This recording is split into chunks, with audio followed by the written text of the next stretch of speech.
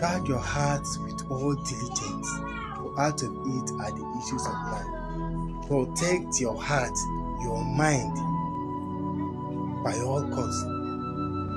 It is through that channel that both evil and good information comes to you.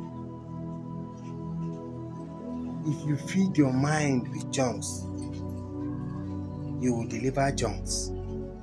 If you fill your mind with garbage and all manner of nonsense, things that will not edify your spirit, when the day of adversity comes, when the day of reckoning comes, when the day of testing and examination in life comes, you will not be able to deliver. Why? Because your mind is loaded with junks.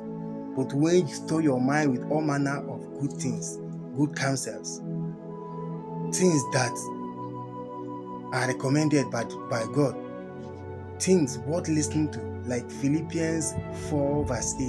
When you load your mind with the Lord word of God, when the day of reckoning, which is the day of testing, trials, examination of your faith comes, you will perform greatly, because it is those things that you have hidden in your heart that the Holy Spirit will not bring to your remembrance. When there's nothing in your heart, there will be nothing for the Holy Spirit to bring to your remembrance. And you know, when you are before trials, it is the word of God that will empower angels to fight and stand on your behalf. When there is no word of God, there is no charge for them, because angels only move at the word of God. When there is no word of God, they will not go to work.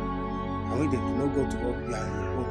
And at the tail end of it, failure is what stands.